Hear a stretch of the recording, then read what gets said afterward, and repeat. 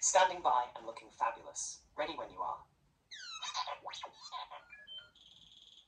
Thanks, Floyd. So, all right, welcome back to Larry's Workbench, where we have a talking robot, and we show you pretty much how he was built and how it's kind of a fun, interesting project that we've been playing around with.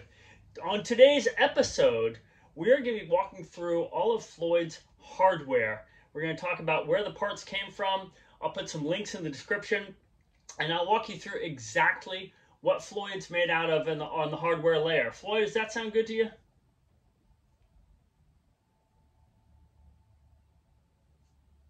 Sounds riveting, Larry. Can't wait to be dissected on camera. Exactly. All right, so we've looked at some of these elements before. You guys know that this chassis and arm was purchased from a company called Hiwonder. They're not sending me any money, and I'm not advertising them, but it was a great product. And I'm going to go into a little bit more detail on the hardware layer here today. So first of all, you can see on the back of the robot, I'll turn it around.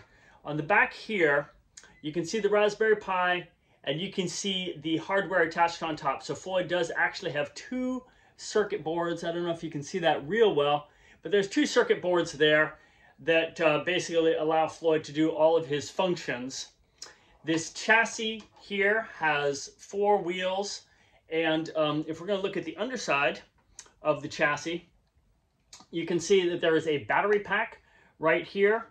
There's a small cooling fan right here because the Raspberry Pi does tend to run hot. We want to keep it cool.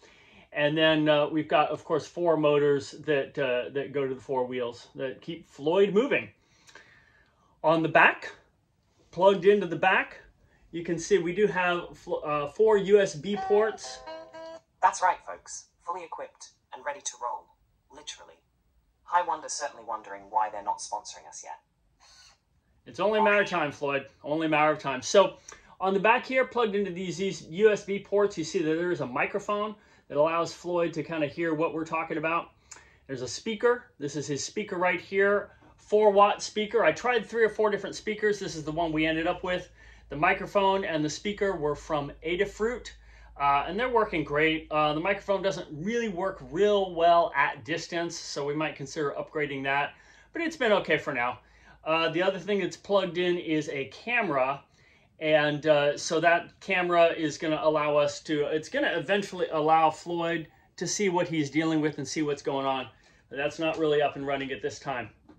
The arm has got 5 degrees of freedom, so there are actually 5 servos involved. There's one here that allows it to rotate. Here, I consider this his shoulder muscle, his elbow, I would call it here, and his wrist. And then, of course, this one allows Floyd to open and close, and that works pretty well. So the parts involved, once again, was the chassis and the arm, the microphone, the speaker, and then some various other things. Now, some of you guys see that there is a power cord hanging off the back. That's because Floyd's batteries tend to run out in about 45 minutes. They are rechargeable batteries.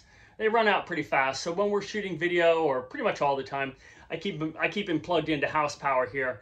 That's a custom cord I did put together that delivers 7.3 volts.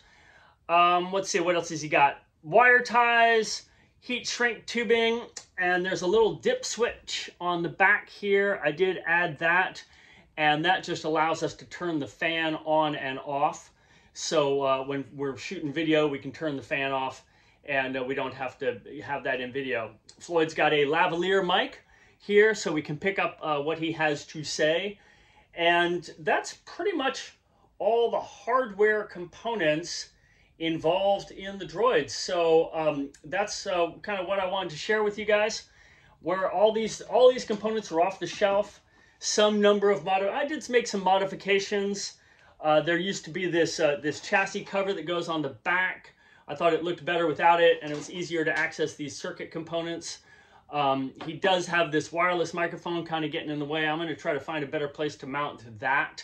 Right there, I've just got it stuck on with a piece of electrical tape for now. But yeah, that's basically the hardware layer, and I just wanted you guys to be aware of that. So please remember to like and subscribe to this channel, And there's another video right up here, I think, that you can check out. Thanks for watching.